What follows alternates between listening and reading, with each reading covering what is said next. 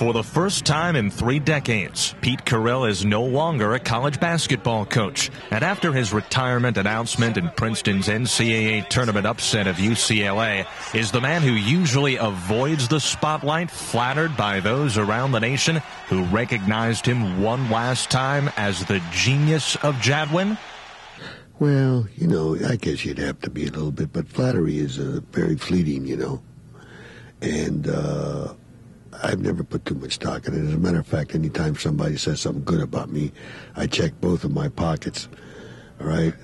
Or I start running, right? Because I often said, I don't know, I've heard it somewhere, it's not my statement, that flattery is the cheapest form of reward. You can always find somebody to tell you that you're doing something good. The slow-down offense, great team defense, and throwing many a scare into a national powerhouse. That's some of what Carril has given to basketball. And as he looks back now, what has the game given to him?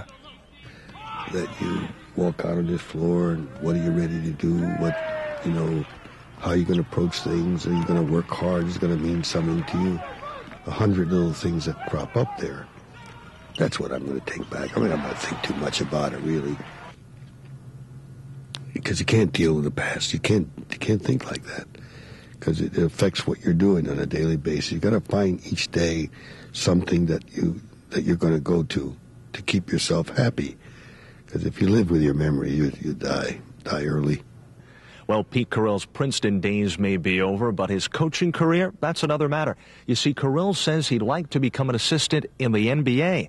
And just what does he think the reaction would be to his old-fashioned approach from those millionaire stars in the pros? You hope that he's receptive.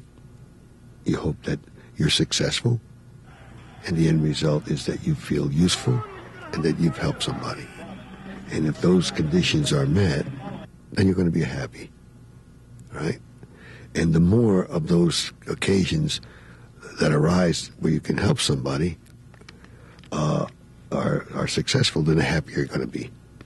Over the past week, Carril has received over 100 interview requests from the media, fulfilling very few. He would have been Jay Leno's guest on The Tonight Show this week, but he rejected their invitation. I don't belong in a scene like that, scenario like that. It's not becoming to me, and I don't believe I belong. Again, going to where you think you belong, and that doesn't satisfy my criteria of where I belong. Carril seems headed for the NBA's Sacramento Kings, where one of his former Tiger greats, Jeff Petrie, is the general manager. But this no-frills teacher of the game says just give him some basketball students, whether or not it's the pros. I might have to go to some high school and go into the coach, he knows who I am, and say, Joe, you got a 9th grade coach? And, well, listen, I'll help you. You mind if I help you out with those guys? Good. What do you want me to do?